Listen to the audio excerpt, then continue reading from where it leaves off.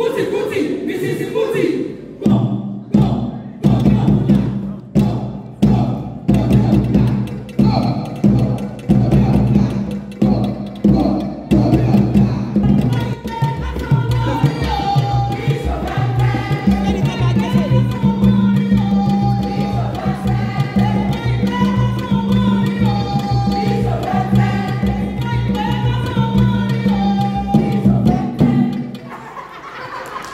Ṣọ́ọ̀ṣì tá a lọ nínú ó yẹ ká máa lọ according to station.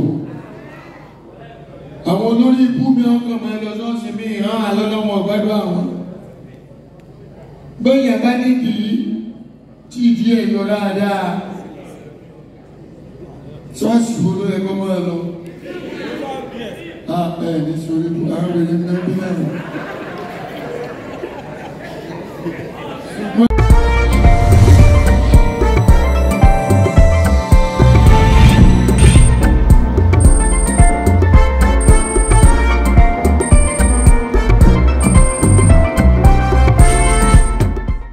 When the Honorable Commissioner for Culture and Tourism in Ogun State, Honorable Sheson Fagbayi, resumed office and literally hit the ground running by floating the first ever visual arts exhibition in Ogun State, Open Television Niger witnessed that event and took advantage of the occasion to ask the commissioner the question, what more should Ogun people expect from your office in terms of entertainment, culture, and tourism development? The Honorable Commissioner was quick to respond this way. Total turnaround of culture and tourism is what is respect. What we have not been able to tap into, resources that God has given to us in terms of heritage, and what we have tapped into, we have to develop them and making sure that we make this state, an attractive tourist center, for the tourists. Keeping faith with our constitutional duty to keep Nigerians informed and also hold government and its ministries accountable to the people, Open Television Niger has kept close watch on the Ogun State Ministry of Culture and Tourism under the Honorable Commissioner this past couple of months.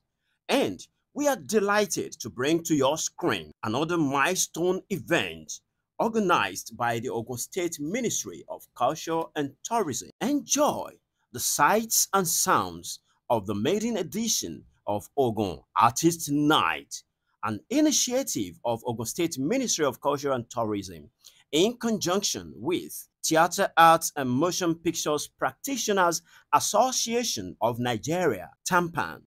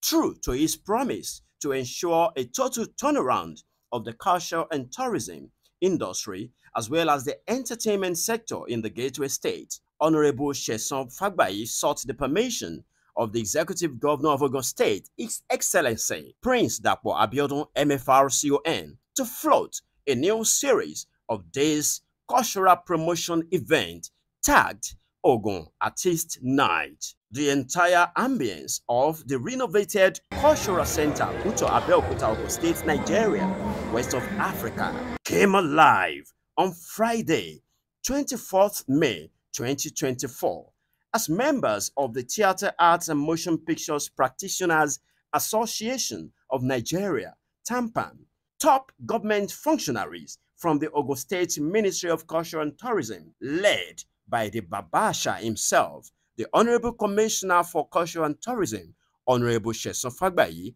as well as culture and fun-loving citizens of Ogun State, converged on the Cultural Center for the maiden edition of the monthly Ogun Artist Night.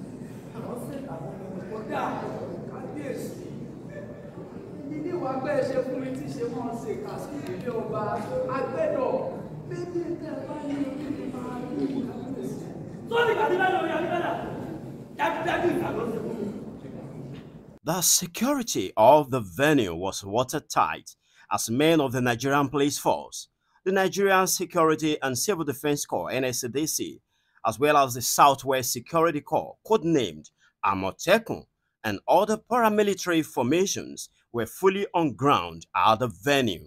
Ogun Artist Night for the month of May had in attendance Ogun-born sensational multiple award-winning Fuji artist Alhaji Sefiu Alao, popularly known as Omoba, now known as Baba Okotogbo Kirakira, as guest artist, alongside Otumba Bolaji Amusan JP, aka Mr. Latin, who is the national president of TAMPAN.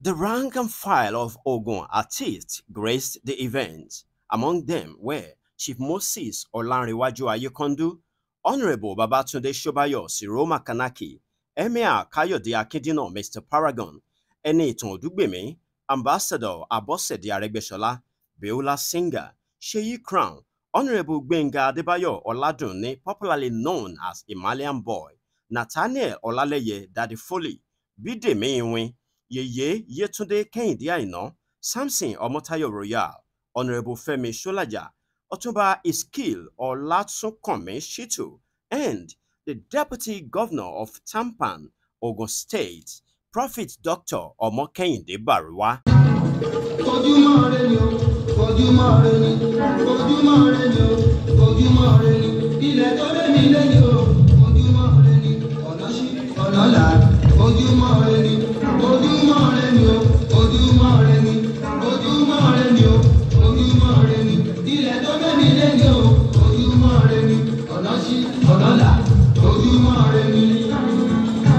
Popular comic actor Adiola Shoremi, known as Lanko Omoba Dubai, cracked everyone at the event up with his hilarious jokes and jibes that got even the Honorable Commissioner for Culture and Tourism to the edge of his seat in laughter.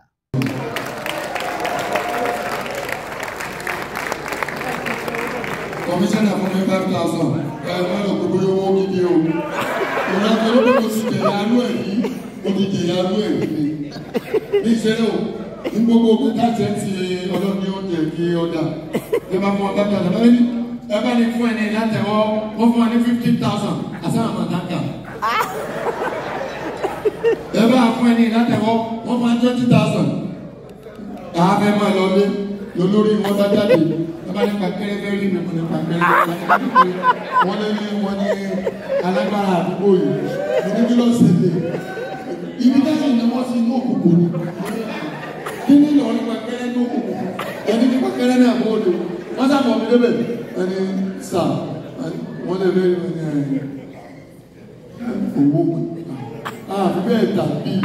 Àwọn afọ́mi list commissioner 50 PPSO ìgbìlì kan 40.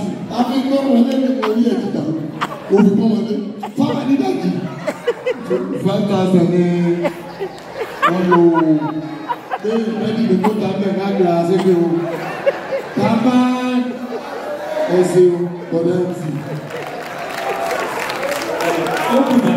Another high point of the Ogun Artist Night was the live stage performances by the Theatre, Arts and Motion Pictures Practitioners Association of Nigeria, TAMPAN, and selected members of the Ogun State Ministry of Culture's cultural troupe, featuring many Ogun actors and actresses.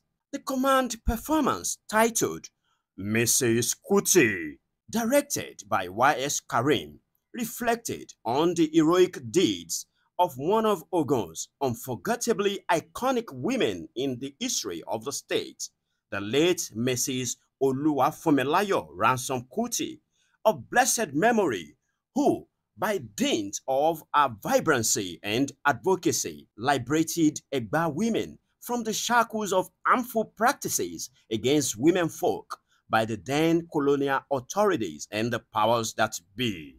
KUTI, KUTI, Mrs. KUTI.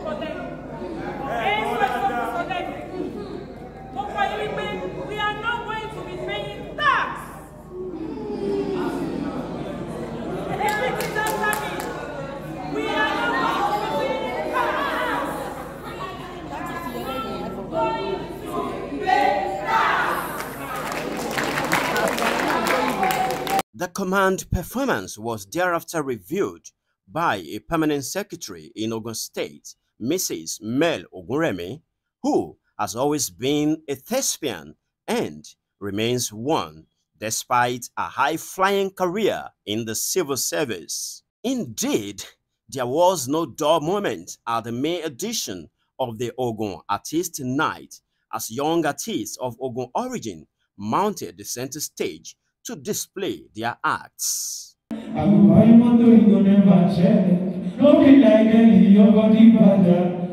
enter the club party scatter, every chance baby girl let me enter. Baby hold me tight, don't let me say.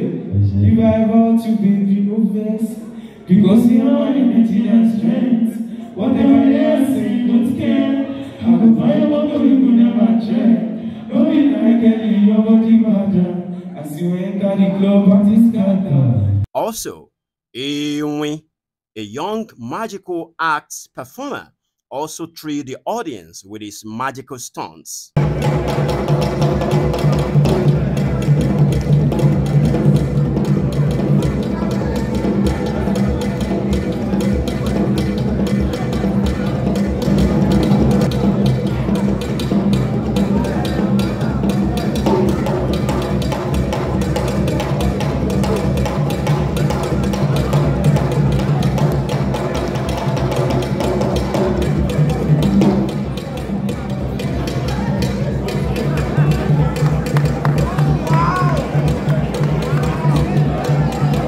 The Executive Governor of TAMPAN, Ogun State, Honorable Owolabia Jasa JP, has this to say.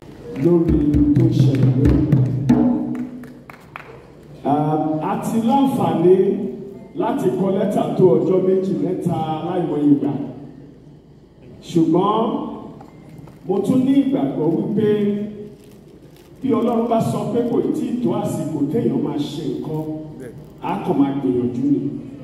Ṣùgbọ́n tó bá ti tó àsìkò, ó ti tó àsìkò náà nìyẹn.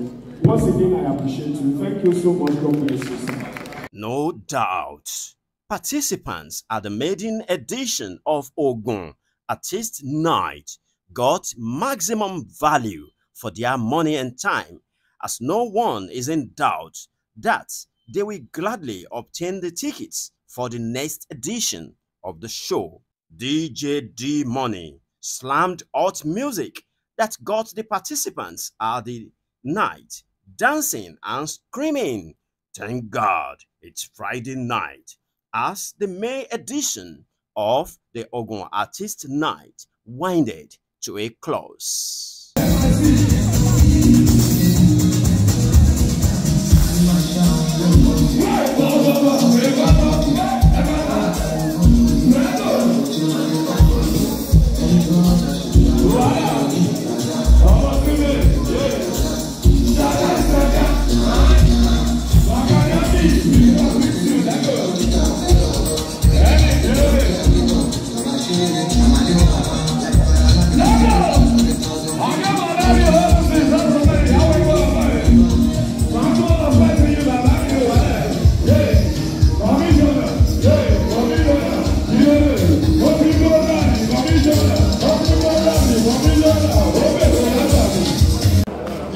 Ẹ̀yin tèmi nílé lóko lẹ́yìn odi àgbàrájọ mélòó ni kò ṣe jẹ búrẹ́dì lẹ́yìn bá dán wò wọ́n kọ̀ lùtù open television wọ́n ní ká máa wò ó wò ó ìwọ ló kó bára rẹ o àwẹ̀ mẹ́ta ńlá gbà náà lóyè àgbàwẹ̀ ti kírísítẹ́nì àṣẹ Easter àgbà ti mùsùlùmù ti gọ́ọ̀mẹ̀ntì là ń gbà lọ́wọ́ yìí kò ní jẹ́ ọdún open television ni ọmọ wò kó lè make ara rẹ happy, make yourself happy.